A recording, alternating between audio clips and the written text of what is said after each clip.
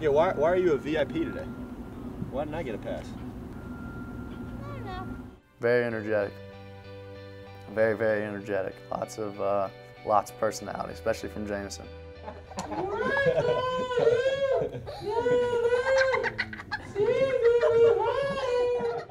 Last fall, maybe October, we first met with Cole and Jameson here at the tennis center. You know, they were a little shy at first, and so were we, and there was a period of kind of where the boundaries are going to be and how is this relationship going to move forward. And, you know, I think they just missed out on being a kid a little bit. At just 13 months old, Jameson was diagnosed with retinoblastoma, a form of eye cancer.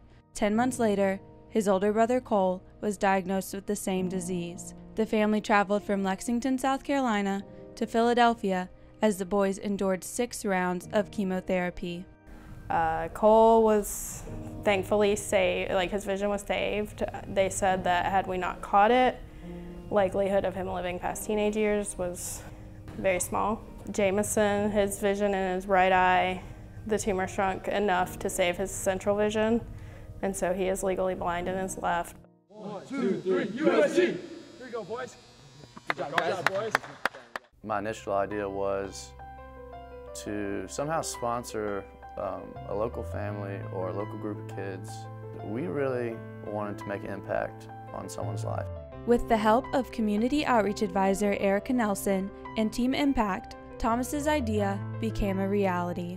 So without further ado, the University of South Carolina men's tennis team would like to formally announce the signing of our 2 newest recruits, Cole and Jameson Porter.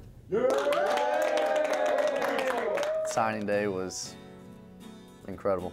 We were out on the field and playing football with the kids, and just the relationship that the players have with Cole and Jameson and the family, and just watching them, it was just a very surreal feeling.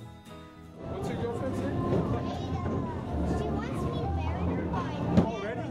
She wants you to marry her? Yeah, but I'm not. She always mean to me. You gotta wait a couple of years.